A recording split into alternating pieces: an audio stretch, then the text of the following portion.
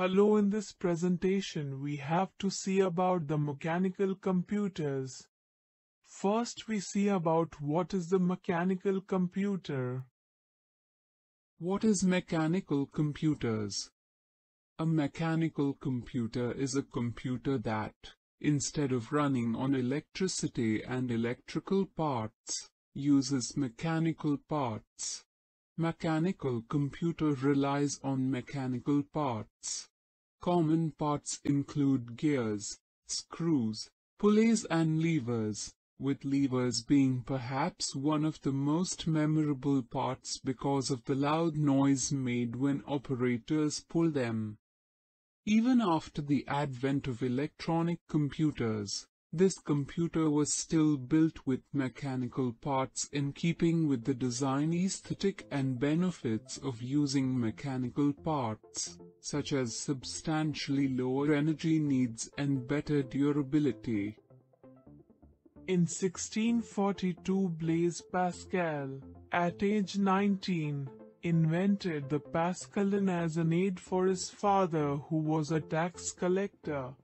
In 1801, the Frenchman Joseph-Marie Jacquard invented a mechanical loom that changes its weave pattern based on the wooden punched cards inserted into it.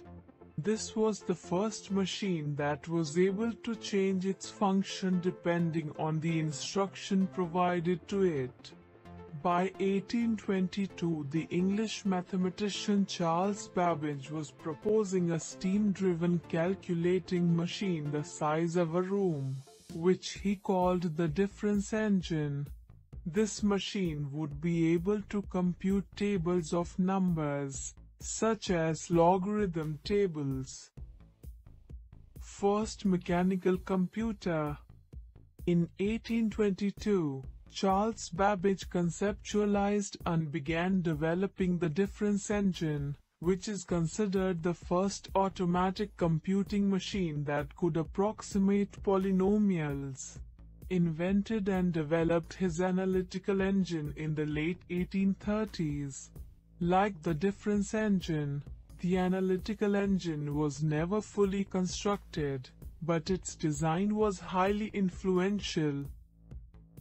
First general-purpose computer. In 1837, Charles Babbage proposed the first general mechanical computer, the analytical engine. The analytical engine contained an arithmetic logic unit, basic flow control, punch cards, inspired by the Jacquard loom, and integrated memory. It is the first general-purpose computer concept that could be used for many things and not only one particular computation. Unfortunately, because of funding issues, this computer was also never built while Charles Babbage was alive. In 1910, Henry Babbage, Charles Babbage's youngest son, was able to complete a portion of this machine and perform basic calculations. Gottfried Leibniz's stepped reckoner. The great polymath Gottfried Leibniz was one of the first men who dreamed for a logical device. He tried to combine principles of arithmetic with the principles of logic and imagined the computer as something more of a calculator. He discovered that the computing processes can be done much easier with a binary number coding. Leibniz dreamed of inventing the general problem solver, as well as a universal language. The impressive ideas and projects had to wait for centuries to actually be built, but he had the ideas from the very beginning. Starting to create the first prototype, Leibniz faced the same obstacles that other great minds had also faced: poor workmanship and the inability to create the fine mechanics required for the machine. Leibniz hired a skillful mechanician, the local clockmaker, to help him make the first metal prototype. It is unknown how many machines were actually manufactured by Leibniz. One of the machines was stored in the attic of a building of the University of Göttingen, where it remained until 1879, when it was stumbled upon by a work crew when they were tasked with fixing a leak in the roof. At present time, there exists 2 old machines and several replicas. Wilhelm Schickard's clock. Wilhelm Schickard is a German astronomer and mathematician who is credited with inventing the world's first mechanical calculator. It was a fairly sophisticated device for its time. It could add, subtract, multiply and divide. The difference that Schickard's device and other calculating devices is that unlike other devices of its time which relied on a human operator to change different portions, his device was a state machine. In different situations, gears would be placed and interact with each other mechanically. The first machine to record and store information. The census tabulator was invented by an American statistician, Herman Hollerith. It was created to help with, as the name suggests, tabulating the 1890 census. Herman Hollerith developed a method for machines to record and store information on punch cards for the U.S. Census. Hollerith's machine was approximately 10 times faster than manual tabulations and saved the census office millions of dollars. The tabulator contains 4 main parts. The pantograph. The pantograph was how the Census Bureau transferred data from their surveys onto the punch cards to be read in. Card reader. The card reader portion took the freshly punched cards from the pantograph and positioned it between 2 metal plates. Tabulator dials. Sorting tables. The user would then press the plates together. Whenever there was a spot with a hole, a metal pin would pass through and connect with mercury on the other side, completing the circuit and moving a counter dial forward. There were 40 dials that kept track of different information, gender, race and the like. First programmable computer, the Z1, was created by German Konrad Zuse in his parents' living room between 1936 and 1938. It is considered to be the first electromechanical binary programmable computer and the first functional modern computer. In 1941, Zuse completes Z3, world's first fully functional programmable computer. In 1945, Zuse describes Planck-Quail, world's first high-level programming language, containing many standard features of today's programming languages. Fortran came almost a decade later. Zuse also used Planck-Quail to design world's first chess program.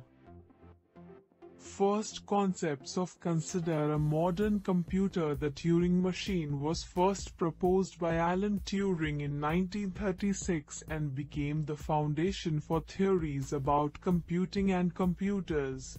The machine was a device that printed symbols on paper tape in a manner that emulated a person following a series of logical instructions. Without these fundamentals, we wouldn't have the computers we use today. Without these fundamentals, we wouldn't have the computers we use today. Electronic numerical integrator, analyzer and computer. The ENIAC was a towering machine credited with starting the modern computer age. The ENIAC had 17,468 vacuum tubes, 70,000 resistors, 10,000 capacitors, 1,500 relays, and 6,000 manual switches. It being such a massive machine, it also took a huge amount of energy to run. The ENIAC was invented by J. Presper Eckert and John Mauchly at the University of Pennsylvania and began construction in 1943 and was not completed until 1946. The first electric programmable computer. The Colossus was the first electric programmable computer, developed by Tommy Flowers, and was first demonstrated in December 1943. The Colossus was created to help the British code breakers read encrypted German messages. The first digital computer, short for Atanasoff Berry computer, the ABC began development by Professor John Vincent Atanasoff and graduate student Cliff Berry in 1937. Its development continued until 1942 at the Iowa State College, now Iowa State University. The ABC was an electrical computer that used more than 300 vacuum tubes for digital computation, including binary math and Boolean logic, and had no CPU, was not programmable. On October 19, 1973, U.S. Federal Judge Earl R. Larson signed his decision that the ENIAC patent by J. Presper Eckert and John Mauchly was invalid. In the decision, Larson named Atanasoff the sole inventor. Modern computers. The many difference between the mechanical computer and modern computer. Modern computers have a larger memory and can run several and more complex programs at once. The size of computers has decreased by a huge amount, making computers very easy to carry around. The graphics of modern computers have been developed so much that they look like real life. The speed of computers has increased by a lot, and now you can download a full-length movie in about 5 minutes. Thanks for watching my presentation.